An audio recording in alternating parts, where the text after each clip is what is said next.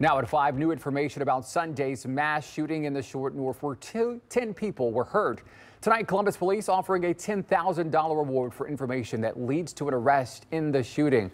The suspected driver of a car involved in the scene surrendered yesterday evening, but police say they still don't know who exactly fired the shots. Thanks for joining us at 5. I'm Andrew Kinsey. And I'm Yolanda Harris. Just 3 hours ago, Assistant Chief Lashana Potts addressed questions about how that suspected driver got away from police.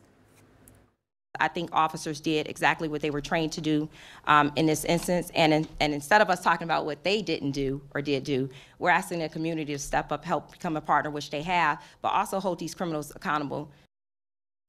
Well, tonight we have live team coverage of the response to this shooting. So we're going to start with 10 TV's Tara Jabor, who spoke to those neighbors and businesses close to the scene. She joins us now live from the Short North. And Tara, what did they tell you? Well, Yolanda and Andrew, that shooting happened right behind me here in the Short North, and we spoke to neighbors who live one street over. Now, they woke up on Sunday morning to violence right outside their front door.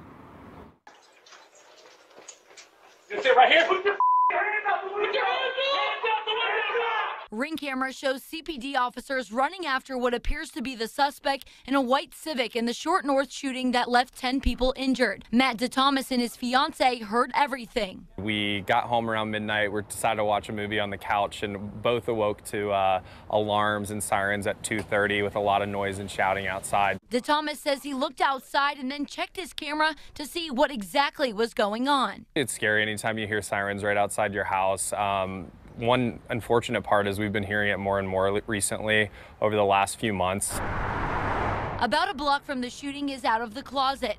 Dominique Dansby, the manager, says the violence is overwhelming. She says lately she hasn't been feeling as safe walking around the neighborhood. But now it's like I find myself kind of like looking over my shoulder or just kind of having like an extra set of eyes, open just to see if like there's any activity going on. Dansby wants more security in the area, and she's even considering having on-site security because of the recent violence. An extra layer of security is needed at this time. For DeThomas, he wants to see some changes with the bars and restaurants in the area. Maybe discovering the root of the problem or implementing different codes and policies to let people in and out of the bars in Short North. Biggest thing is, there's one thing with all these shootings, they're happening after 2:30, after 2 o'clock. The people we spoke to say they just hope to feel more safe in the Short North soon. We want it to feel safe. We want to feel at home here, and we want people to still come and see how cool the city is. It is a good community, like everyone's here to work or hang out, and everyone wants to feel safe.